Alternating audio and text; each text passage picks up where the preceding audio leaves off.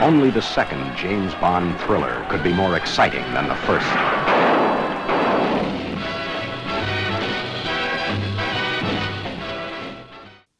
Hello, David Zaritsky for the Bond Experience. Welcome back. Okay, we are in, as all of you know, a pretty celebratory year. It feels like every year that we have some sort of proclivity to James Bond is a celebratory year, but here we are. It's a couple of movies. We know that there's the 40th anniversary of Octopussy. We've got Live and Let Die. That's the 50th anniversary, but we got the granddaddy this year of Bond movies, it seems, in the 60th anniversary of From Russia with Love. It's the second Bond outing, and of course, the second for Sean Connery. And why is this, for many people, the pinnacle of James Bond films? It's some people's number one. It hasn't always struck my number one, but times they do change. Attitudes, opinions, they do change. And as I get a little bit grayer, I don't know if I could get grayer, David, you're completely silver. But as I get older and I appreciate different aspects of the film, maybe coming off of the newer films, I'm appreciating the older films, I'm re-exploring. So let me tell you what happened. Not too long ago, well, about a week ago, I was around the house and I had what I call a lump day. This is something that my wife and I do, where we've been working very hard. I'm juggling a lot of things, a lot of business, a lot of family, and I just want to lump. I want to exist on my couch and be one with the couch. I want to eat bad food and make bad decisions about drinks, etc. And then I'll put something on the TV that I can just veg and relax with. In this particular case, I thought, holy cow, you know what I haven't seen in a long time? From Russia with Love. And I put it on and I sat back and a certain amount of reverence went through me. A certain amount of respect. Now let me explain what this means. There are some Bond films out there, I don't know about you, that I can watch while multitasking. I put it on the background, I glance up every now and then, I can do the two screen, maybe I'm posting on Instagram and I'm watching a Bond film. This is not one of them. This is one that I want to sit down, I want to get my food and drink, and I want to get up and go to the bathroom. I want to watch it straight through. I want to concentrate, because From Russia with Love is that type of film. So a part of me was like, you know what, I'm having a lump day, I've got my food, I've got my focus.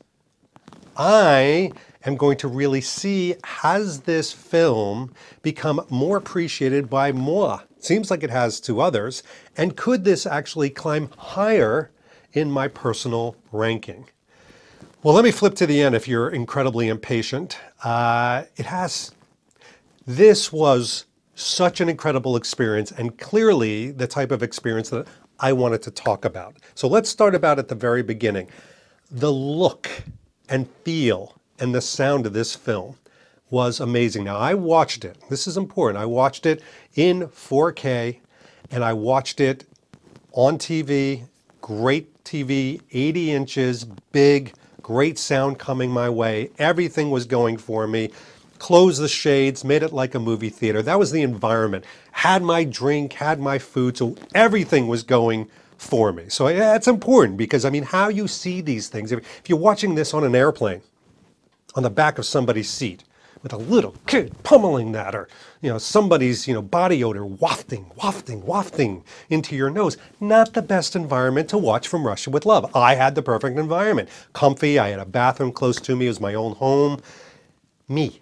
So it was the perfect environment, but I noticed immediately what this film looked like. It was beautiful. It is shot beautifully. The color is sumptuous. The way the people look, and I know this is going to sound strange and not an aspect I've typically talked about, the way the people looked, they were all not just beautiful, not just physical specimens. That's easy, right? It's a Bond film. Of course, they're gonna pick comely. I said comely, not homely. Comely people. Look it up.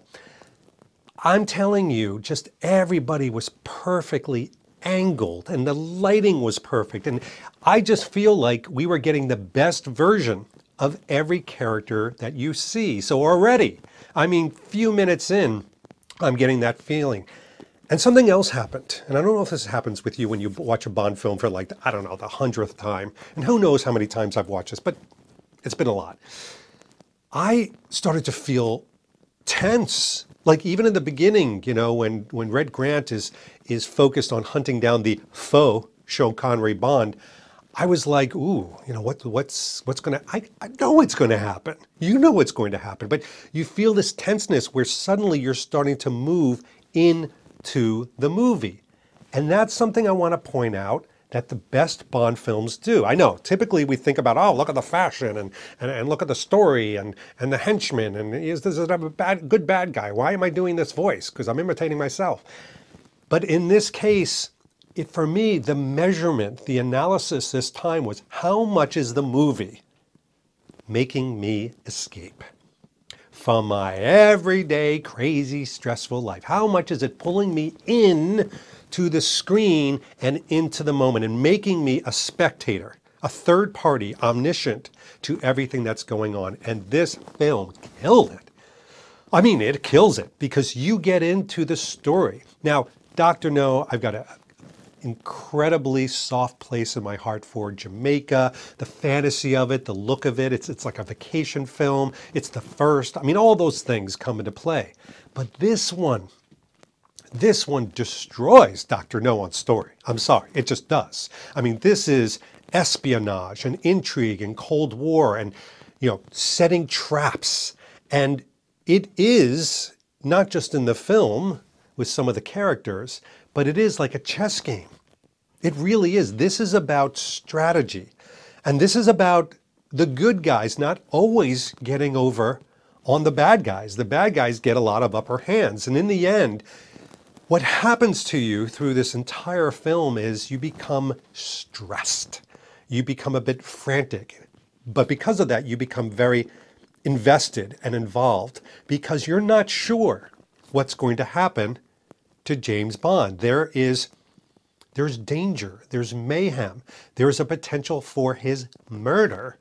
And I don't always get that from the most recent films. I do feel like sometimes, as much as you see, for example, Daniel Craig's Bond getting beaten up, you don't always feel like the superhero in the end is going to get it. Until, of course, No Time to Die, when he got it. That surprised us all. But now maybe because of No Time to Die, the fact that you can see Bond blow up, your mind has reset itself. Just stay with me on this craziness right now. Your mind as a Bond fan has reset itself, and you're thinking to yourself, I know I've seen this movie before, but what if this time in some other multiverse, Marvel, DC dimension, what if he doesn't survive? What if it's revamped and Red Grant wins the day? He kills him on that train, etc. So you feel this, and I mean, it's like a single-digit percentage of your brain, but you feel this trepidation.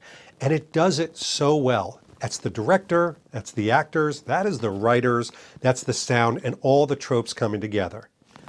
Now, what I've also enjoyed, because I am a child, I'm a 55-year-old child, like you're a child, and I don't mean that in the chronological sense, I mean that in the mature sense. I've also loved all the gadgetry. I mean, I've loved the hats, I love the clothing. Yes, I did this on purpose.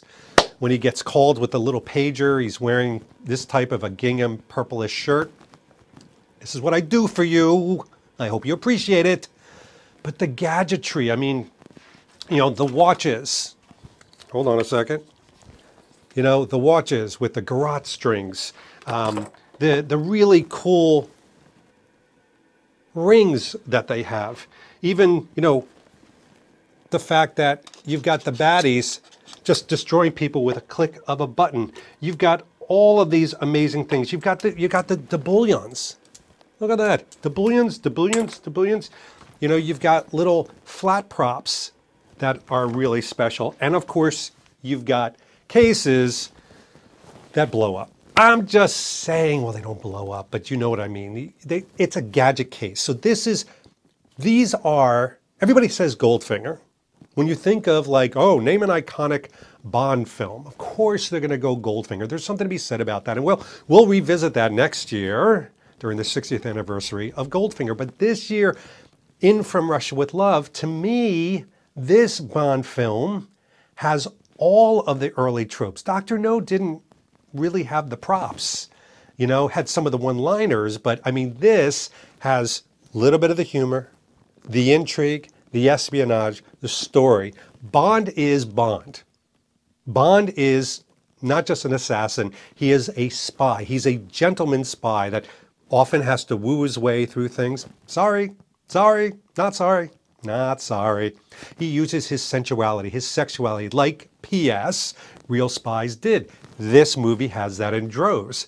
It has baddies, it's got henchmen, it's got explosions, it's got vehicles, it's got gadgetry, it's got Q branch, it's got Q.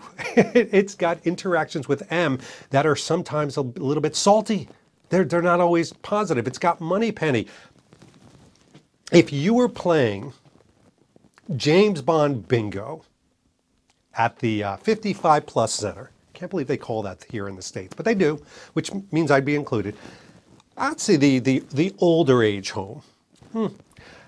And you were playing bingo, and you went down your bingo card of all the things that make great Bond films great. From Russia with Love would absolutely come on top. I'm sorry, even more so than I think Goldfinger. Argue with me below. But because of that, because I've actually think I've made a study of these Bond films over the years, talking to Calvin Dyson and Joe Darlington and other people, that I've been able to come away and provide a very fun analysis in this thing.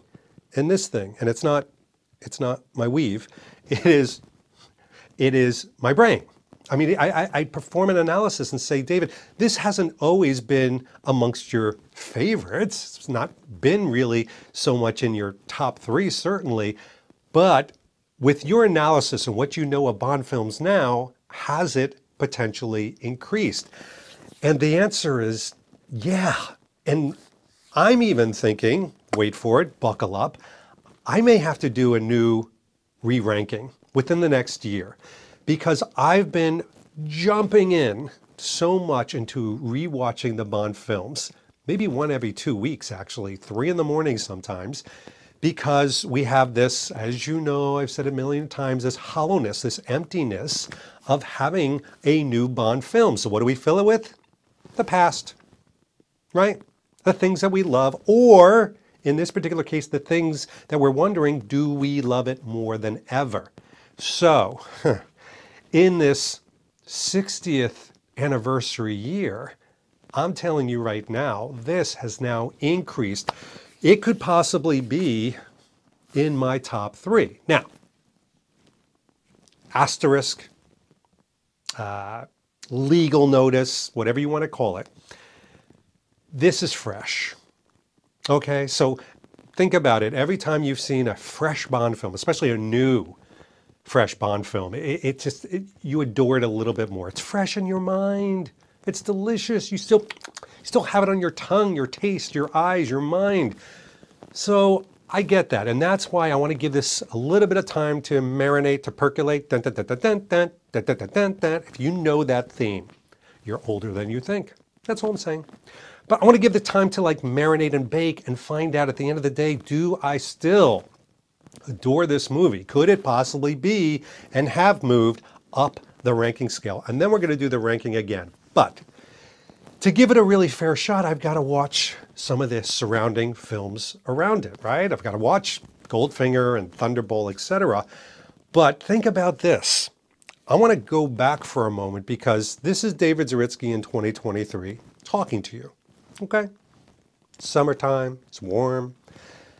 Go back all the way to 1963 when this came out. Can you imagine, just take a moment if you will, can you imagine 1 year after Dr. No? You love Dr. No, it's a juggernaut around the world, etc. But then From Russia with Love comes out, which is like Kennedy's favorite book, so it's based on that. It's got a lot of focus and rigmarole and press around it, but this comes out and it's even better than Dr. No. A sequel, a number 2, is better in many cases than number 1. Can you imagine what people walked away with in their heads? They were shocked. I mean, I'm just going to call it out, but when we get a subsequent good movie after another good Bond movie, we're like, this is crazy. What's happening here? We're getting two good Bond movies in a row. So you had good in Dr. No, and then you had great. And then right after this, maybe to some people, you had amazing, which of course is Goldfinger. And then after Goldfinger, you had Thunderball, which I get it, to many people was like, well, you kind of went backwards. It's a great vacation film, but not quite the level of hollowed ground that GoldenEye, listen to me. One track mind, David? Maybe.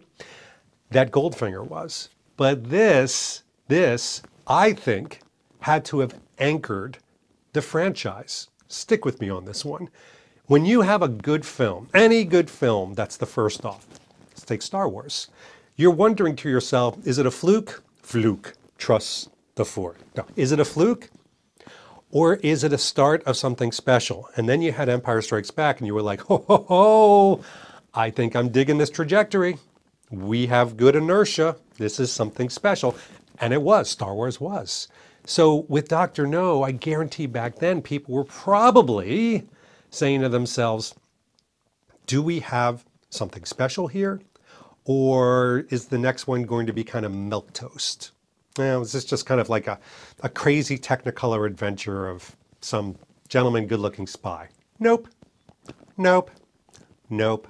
Because From Russia with Love came out and it cemented what Bond is and could be. So in this 60th year anniversary, I think we need to celebrate more than the parts and pieces of the movie itself. It's easy to do that. This is what we like. We like the henchmen. We like the color. We like the locations. We like how Sean Connery acts.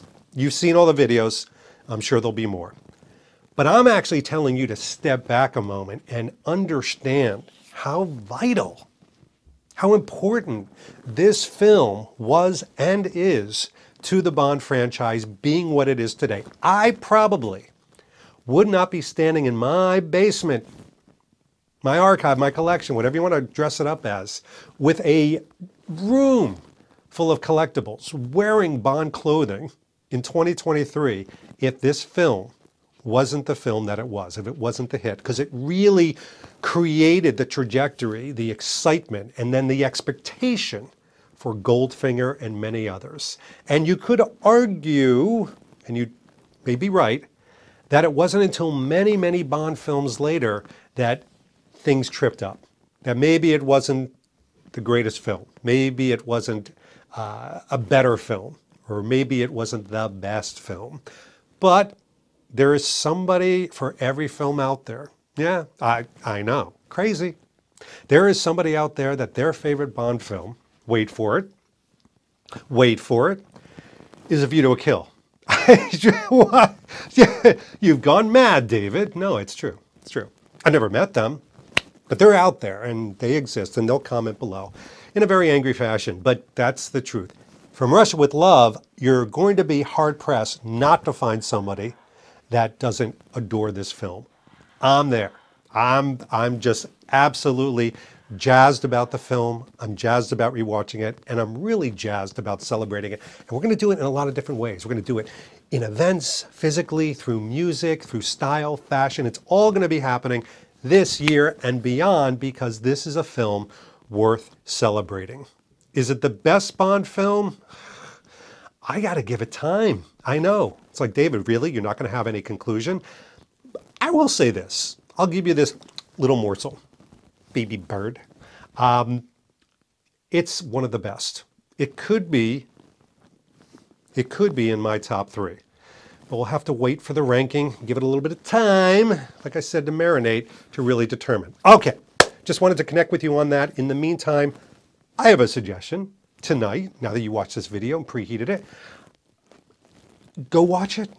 Go put on From Russia with Love. Give me your opinion. Comment down below. Is it in your top 3? Is it in your top 2? Is it your favorite? Let me know. Or maybe, I don't know, maybe you don't even like the film. I'd love to hear your comments below. I read every single one. I know. It's like, where does he find the time? I just get a big, strong cup of coffee and I just railroad right through them. Anyway, I'll leave you to it. Enjoy. This has been David Zaritsky for the Bond Experience. We'll see you all real soon. Take care. Thanks for watching this episode. If you want to be up on the latest from the Bond Experience, just click on this subscribe and subscribe to our channel. You're going to get all the latest and greatest information, plus some exclusive content. And by the way, speaking of content, here's something especially for you, just because we know you. Talk to you soon.